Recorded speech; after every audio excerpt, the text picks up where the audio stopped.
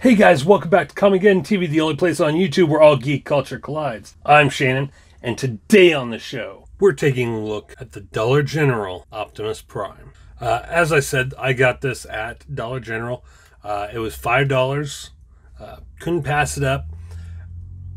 The transformation reminds me a lot of the G1 Transformers.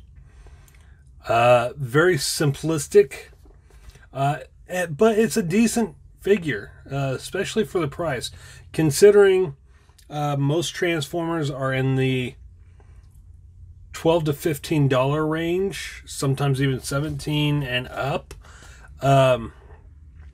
for just a regular Transformer. This $5 for this Transformer wasn't a bad price. As I said, this is Optimus Prime. And let's go ahead and take a look at the packaging real quick. Let's go ahead and back it up. There we go. All right, so we got Optimus here. And then his truck mode there. Autobot, Optimus Prime, Hasbro, ages 6 and up, Transformers.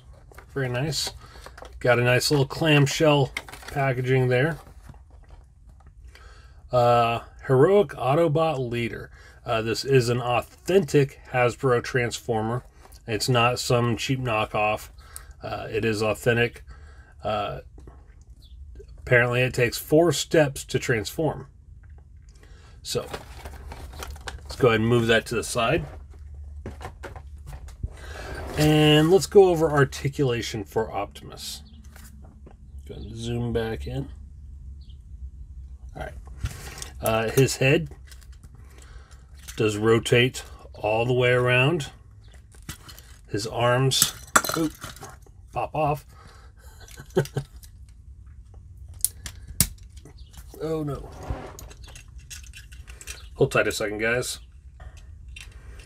All right, so I'm having an issue here with getting his arm back on.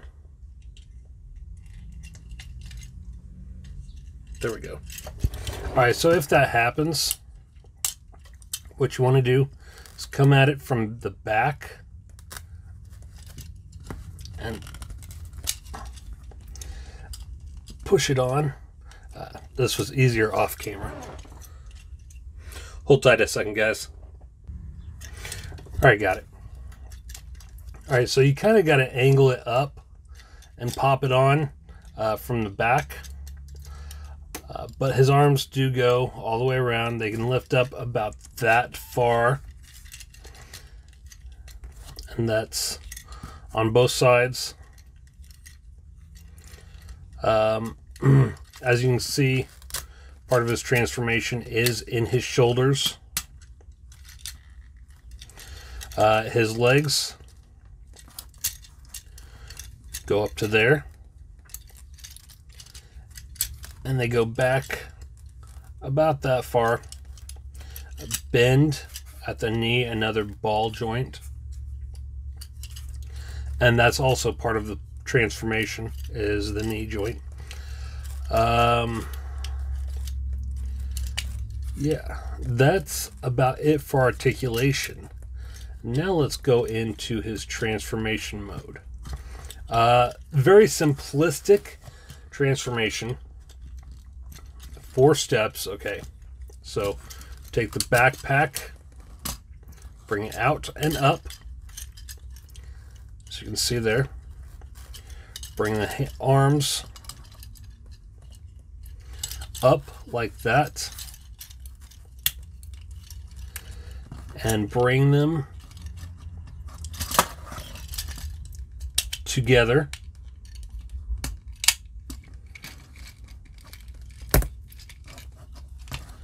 Just like that. All right. And then rotate the leg, or take the legs and pop them into place. Make sure they get over that latch. But there's Optimus Prime in his truck mode. As you can see, very simplistic. You can definitely make him out from underneath. The wheels, let me aim this down a little bit. The wheels do move. They do spin. Very simplistic paint job. Mainly red and blue. Got the Autobot logo there. But yeah, pretty nice. A really great buy for the price, I have to say.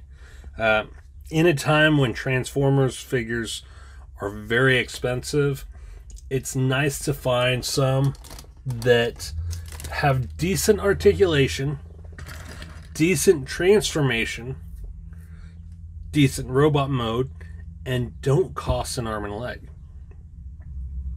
Now to transform him back,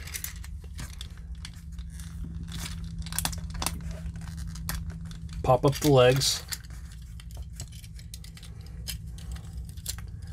bring them back around. Okay. Take the arms,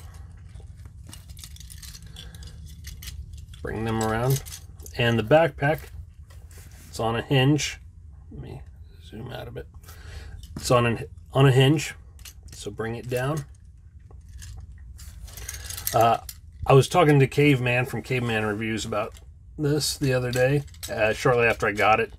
And he asked me if it was any good, and it is. For the price, it is a very good figure.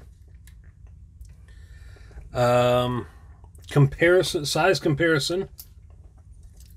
I had just done a review on Cloud Raker and Wingspan from the Transformers Generations line. And here is Cloud Raker next to Optimus Prime. And let's go ahead for comparison. We'll bring in Twinferno from the Headmaster Titans Return line. As you can see, the scale isn't too bad. I would imagine Twinferno to be a little bit bigger than Optimus. I don't know if he is or not in the comics or whatever. But since he's a two-headed dragon, I would imagine that Twinferno is larger than Optimus Prime. And since Cloud Raker is a jet, I would imagine him to be slightly smaller than Optimus, but not too much smaller. So there you have it, guys. Dollar General, I want to say exclusive, Optimus Prime.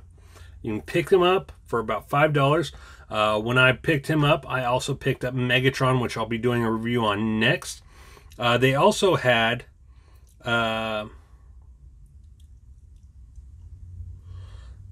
Starscream in there.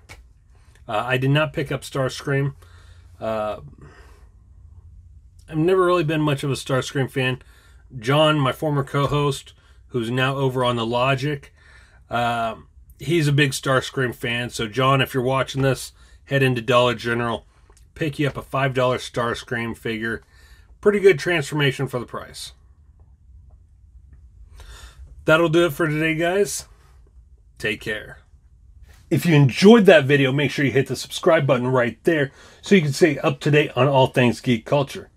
Also, make sure you check out one of these two playlists on the side for more videos just like the one you just watched. I'm Shannon for Comicgeddon TV, the only place on YouTube where all geek culture collides. Take care, geeks.